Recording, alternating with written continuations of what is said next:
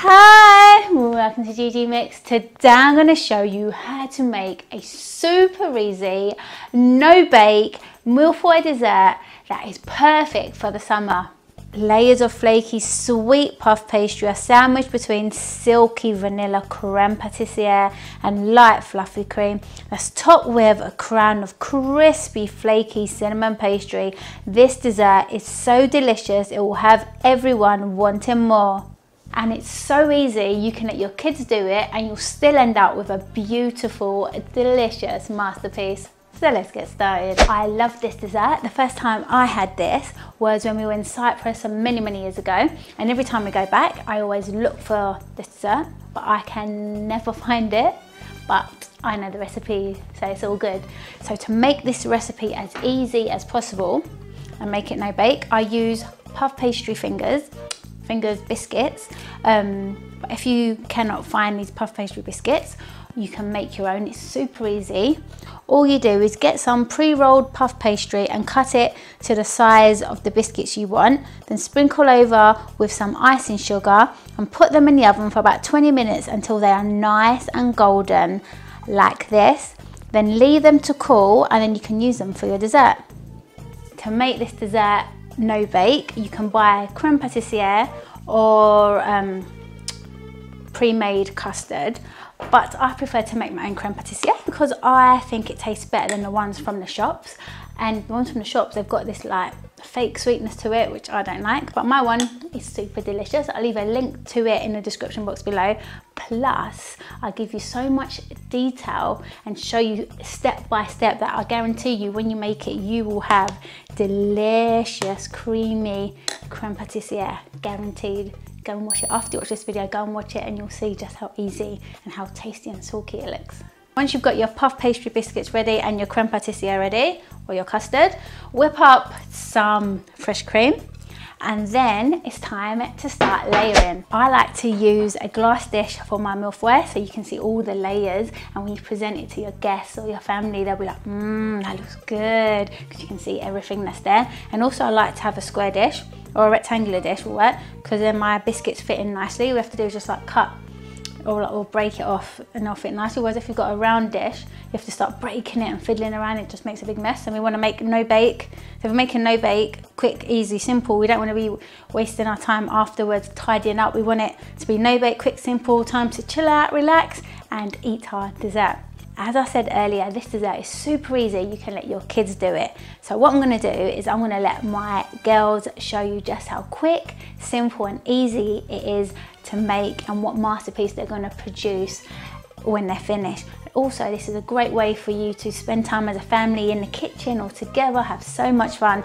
Plus, imagine if you're having guests over and then your children actually make this dessert. Imagine how proud your children are going to be when they get to serve it up to everyone and say that they've actually created this beautiful masterpiece. And not only is it beautiful, but it's also going to be tasting delicious.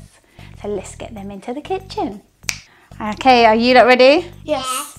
What I'm going to do is I'm going to go and sit and play. Yes. We're going to go and play and you're going to make us nice dessert, yeah? Yes. High five. High five. High five. That's it? And this one? Yeah, let's go and play. So first, you grab your biscuit at the bottom layer of your tray. Don't forget to put the custard. Okay, so now add some of your custard onto your biscuit. So there's a nice amount of custard in it, so it gives you beautiful flavour. I see I got 3. Okay, fill it in. One more. Okay. Yeah. It's like we're making a bed. It looks like a bed. Now we need another layer of biscuits. It looks so delicious. Make sure they're all in line. Now we need some cream. We need the custard bowl, please.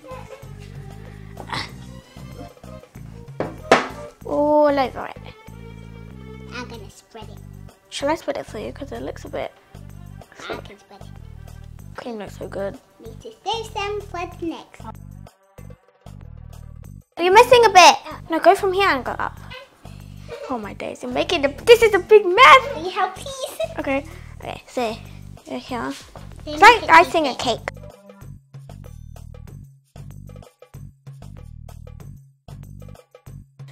You broke it. Okay, this time we're gonna go like this, Alana.